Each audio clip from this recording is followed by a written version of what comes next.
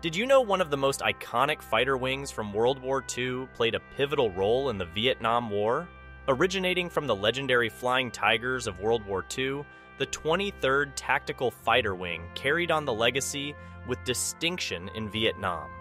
Stationed at England Air Force Base and later transitioning to McConnell Air Force Base, the 23rd Tactical Fighter Wing flew the Republic F-105 Thunder Chief, a workhorse during the intense air campaigns over North Vietnam. Engaging in countless missions, the 23rd provided close air support, interdiction, and flu strike missions against enemy supply routes and bases. Through the challenges of intense combat and the dedication of its airmen, the 23rd Tactical Fighter Wing upheld the honor and traditions of the Flying Tigers, writing another chapter in their storied history.